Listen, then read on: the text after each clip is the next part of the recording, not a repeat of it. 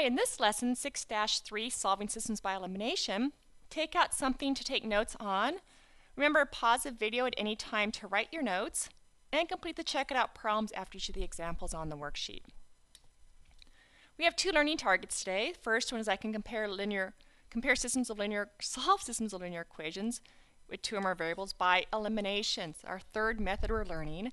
And then we can figure out which method of the three we had: graphing, substitution, and today's elimination, which method is going to be the best method to use. One will be better than the other two generally in solving. So again, this is our third method using elimination. We talked substitution yesterday. For elimination, our goal, as the name says, is to eliminate one of our variables. So we only end up with one variable, as we ended up with substitution. Remember that an equation stays balanced when we do the same thing to both sides. We have to keep everything balanced. So here are the steps. For elimination, write the system so that like terms are aligned. Line up your x and your y and your constants so they're on the same side of the equation or the equal sign. Eliminate one of the variables either by adding or subtracting to get rid of it. Once you do that, substitute the value of the other variable because you're going to solve for that variable. Substitute it back into the other equation and then write your answers in ordered pair. So these steps here, 3 and 4, are the same as what you did for substitution. So let's do this one by elimination. So again, our first step was to line up our variables. We have our x's, our y's, and our constants lined up. So looking at this, we have to either add or subtract our equations. If we were to add these two equations together, we get 3x plus x gives us 4x. Negative 4y plus 4y will give us a 0y.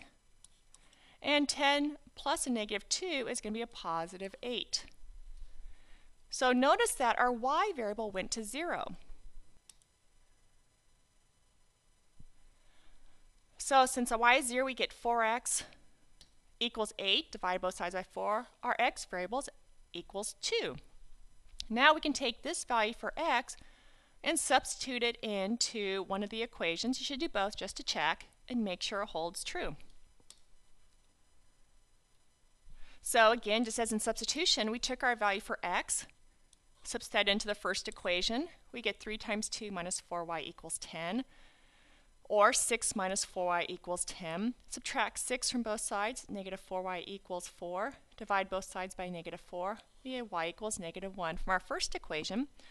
And let's just substitute that value 2 into our second equation as we did here, just to make sure and checking our answers. We get subtract 2 from both sides, 4y equals negative 4. Divide both sides by positive 4, and we get y equals negative 1. So our solution is going to be the point 2, negative 1.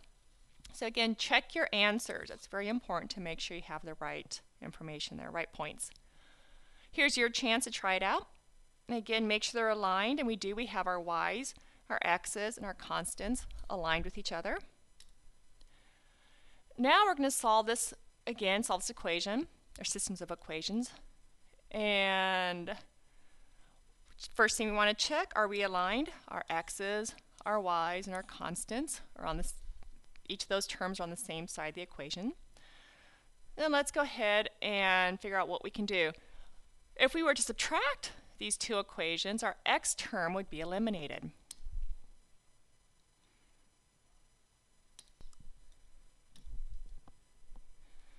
So solving this, if we subtract, since our x values have the same coefficient, we subtract it, and we're going to end up with 2x minus 2x is 0. Here we have y minus a negative 5y, so we're going to get a positive 6y, and the negative 5 minus 13 is a negative 18. So 6y equals negative 18. Divide both sides by 6. Y equals negative 3. So that's our y coordinate. Solving for x, plug in negative 3 to our first equation. We get 2x minus 3 equals negative 5. Add 3 to both sides. Divide by 2, x equals negative 1. For our second one, just checking our work, let's put negative 3 in for our y. We get 2x plus 15 equals 13. Subtract 15 from both sides. Divide by 2, we get x equals negative 1. So our solution is at the point -1, -3. And again, always write your answer as an ordered pair. It is a point where the lines intersect. Here's your chance. Solve this by elimination. Now we have two systems here, and looking at those, we do not have the same coefficient for either our x or our y term, so we have to do some multiplication to get that. So let's look at our first one. So again, as we look at it, first of all, we notice that our x's are aligned, our y's are aligned, and our constants are aligned. So we got our first step taken care of. But if we were to either add or subtract the two equations, one of our variables would not be eliminated. So I kept the first equation the same, x plus 2y equals 11. To the second equation, I multiplied every term by 2 in order to eliminate the y. So the second equation becomes -6x plus 2y equals a -10. Now I can subtract the two equations. This is our first equation, second equation. Subtracting those, -6x minus x is a -7x. 2y minus 2y is a 0y. And -10 minus 11 is a -21. So -7x equals -21, or x equals 3. Now we need to substitute in 3 for our x term. So first equation, we get 3 plus 2y equals 11. Subtract 3, 2y equals 8. Divide both sides by 2, we get y equals 4. And let's check on our second equation. Again, substitute in 3 for x. -3 times 3 plus y equals -5. -9 plus y equals -5, and y equals 4. So our ordered pair is at the point, our solution is the point 3, 4. Now let's look at B. So this problem required us to multiply both of the equations by constants in order to eliminate one of the variables. Chose to eliminate y, so I'm looking for the least common multiple, which would be 6 between 2 and 3. So multiplied the first equation by 3 every term. Multiply the second equation by 2.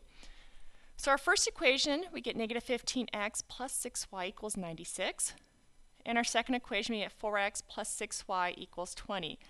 Now our y coefficients are the same, so if we subtract the two equations, -15x minus 4x is -19x. 6y minus 6y is 0y. And 96 minus 20 is 76. So we end up with -19x equals 76. Divide both sides by -19. So x equals 4. -4, I'm sorry. Now we need to solve for y. So we substitute in -4 for y. We can do it for each of the equations, and we should get the same value for y. First equation, we get -5 times -4 plus 2y equals 32. Multiply, we get 20 plus 2y equals 32. Subtract 20 from both sides, 2y equals 12, or y equals 6. In our second equation, we end up also with y equals 6. So it's a good check. So our solution for this is at the point -4 and 6. So again, we had to multiply both of our equations by different constants in order to get one of our variables eliminated. Now it's your turn. And here we have an example story problem here. Paige has $7.75 to buy 12 sheets of felt and cardstock for a scrapbook. Felt costs 50 cents per sheet and the cardstock costs 25 cents per sheet. How many sheets of each can Paige buy? So we set up two equations and solve from there. So with any story problem, we need to define our variables. We're going to let F represent the number of felt sheets she's buying and C represent the amount of cardstock she's buying. So with these problems, you're going to have two equations. The first one's going to deal with quantity. So we know she's buying 12 sheets.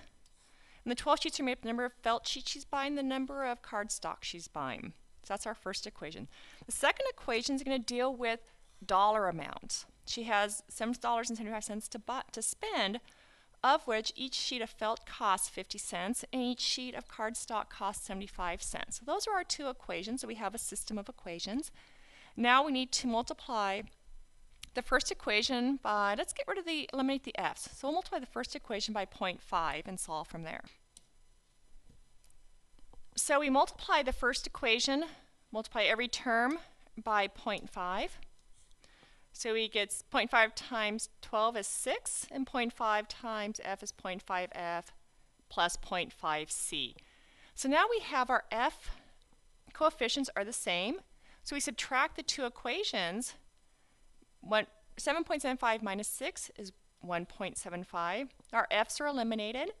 And 0.75 minus 0.5c is 0.25c. Divide both sides by 0.25. We get c equals 7. So she's buying 7 sheets of cardstock. We can then find out how much felt she bought using the first equation. If we substitute 7 into the first equation, into this one here, we get 12 equals f plus 7. Subtract both sides by 7. So she buys 5 sheets of felt. She can buy 5 sheets of felt and 7 sheets of cardstock. Now it's your turn to find flowers. Again, remember, one equation is dealing with quantity.